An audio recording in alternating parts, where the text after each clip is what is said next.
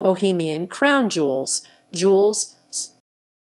The Bohemian Crown Jewels, also called the Czech Crown Jewels, Czech, české korunovační klenoty, include the Crown of Saint Wenceslas, Svatováclavská koruna, the royal orb and sceptre, the coronation vestments of the Kings of Bohemia, the gold reliquary cross, and Saint Wenceslas' sword. They were originally held in Prague and Karlštejn Castle, designed in the 14th century by Matthias of Arras. Since 1791 they have been stored in St. Vitus Cathedral at Prague Castle. Reproductions of the jewels are permanently exhibited in the historical exposition at the former royal palace in the castle.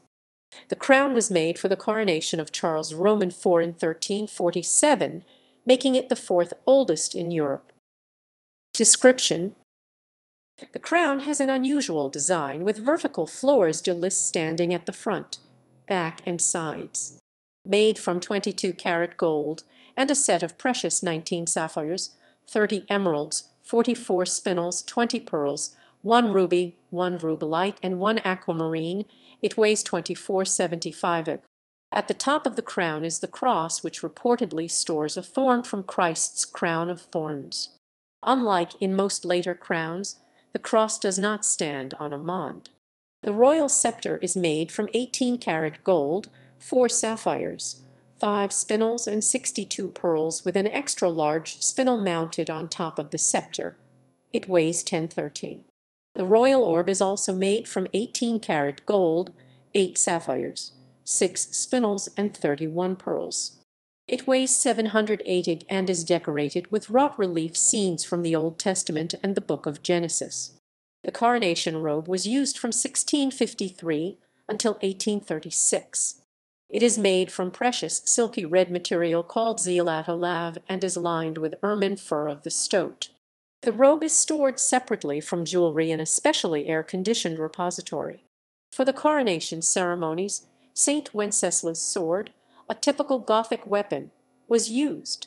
The first mention of the sword reported in historical records is in 1333, but the blade dates back to the 10th century, while the hilt is from the 13th century and textiles are probably from the time of Charles Roman IV. The iron blade length is 76 cm, at the widest point is 45 mm, and has a ripped hole in a cross shape 45x 20 mm. The wooden handle is covered with yellow-brown fabric and velvet embroidered with the ornament of laurel twigs with thick silver thread. After coronation ceremonies, the sword was used for the purpose of granting knighthoods. The oldest leather case for the crown was made for Charles Roman IV in 1347.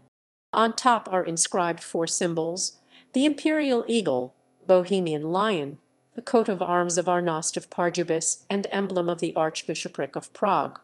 The door to Crown Jewels chamber, and likewise the iron safe, is hardly accessible and has 7 locks. There are 7 holders of the keys: the President of the Republic, the Prime Minister, the Prague Archbishop, the Chairman of the House of Deputies, the Chairman of the Senate, the Dean of the Metropolitan Chapter of St. Vitus Cathedral, and the Mayor of Prague, who must all convene to facilitate opening the impenetrable door and coffer. History. The crown is named and dedicated after the Duke Saint Wenceslas of the Přemyslids dynasty of Bohemia. The jewels should be permanently stored in the chapel of Saint Wenceslas in St. Vitus. They were only lent to kings, and only on the day of the coronation, and should be returned in the evening that day. After 1918 and the establishment of the Czechoslovak Republic, the coronation jewels ceased to serve their original function, but remained important as symbols of national independence and statehood. In the past, the jewels were kept in different places, but have been always brought to royal coronations in Prague. Wenceslas Roman IV 1378–1419 probably moved them to Karlštejn Castle.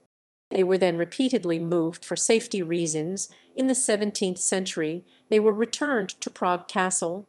During the 30 Years' War 1631, they were sent to a parish church in České Budějovice, and then they were secretly taken to the imperial treasury, Vienna 1637. While the jewels were stored in Vienna, the original gold orb and sceptre from the 14th century were replaced with current ones.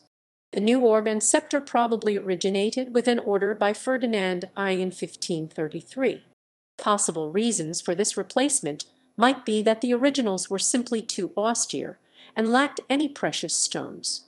Deemed unrepresentative of the prestige of the Kingdom of Bohemia, it made sense to replace them with an orb and sceptre in an ornate, jewelled style that resembled the crown. The jewels were brought back to Prague on the occasion of the coronation of Bohemian King Leopold Roman II in 1791. At that time, the current tradition of 7 keys was established, though the holders of the keys in the course of time were changed according to political and administrative structures.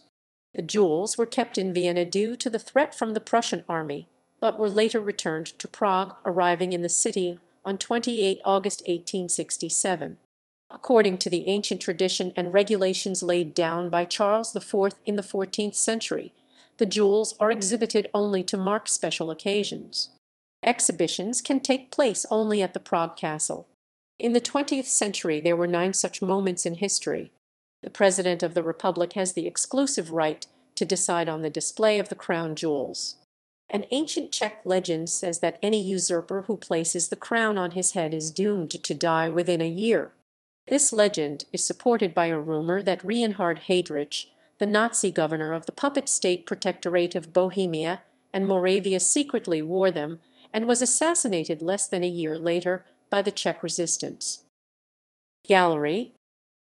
Exhibitions. List of crowned Bohemian kings and queens. If not mentioned, coronation was held in Prague. Kings and queens crowned with the crown of Saint Wenceslas and other crown jewels,